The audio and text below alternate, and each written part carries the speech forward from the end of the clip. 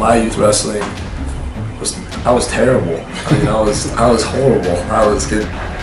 Gabe didn't wrestle all year round. He played football. Yeah. You know, he was a quarterback in the league football team. Yeah. I think the loss of Jordan Thomas, he took it really tough. He didn't want to talk after the match. I remember he took that loss really tough because he knew that he should be able to win that match. But he was trying to, I think, figure out what he needed to do to wrestle the way that he wanted to wrestle and to win that match.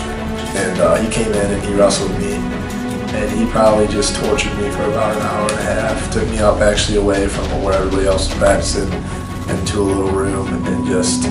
So I remember Cam Simons came home my senior year for his break, and he was getting ready for his scuffle because it was his senior year in college. Yeah. Just messed me up bad, and you know, I think a lot of kids would be like, well, you know, I don't want to wrestle anymore. This is terrible. But for me, I was really inspired by the fact that, you know, like, wow, like you know, a guy can wrestle like that. I want to wrestle like that. And then I got pinned by Ed Ruth the first time I wrestled him. I wrestled Sammy Tap, move out, we give him a fight. You know, he's, you know, and you know, whatever happens. Yeah. And you know, I only got him for a minute and a half. And he just slapped that on and pinned me. And that's what I was so mad about. I'm like, man, I didn't give him a good fight.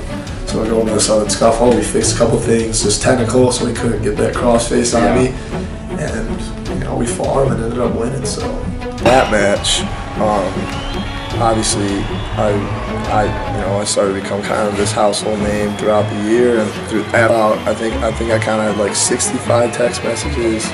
I had over 200 notifications on Facebook, and like 130 something on Twitter. My dad and I, you know, we've shared so many, you know, we've had so many talks and so many father-son, you know, my lowest points in my life, my lowest, you know, he's always been there. And he's the main reason why I am who I am today.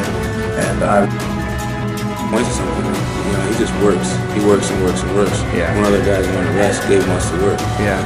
we believe that, you know, we can win a national title with the team that we have.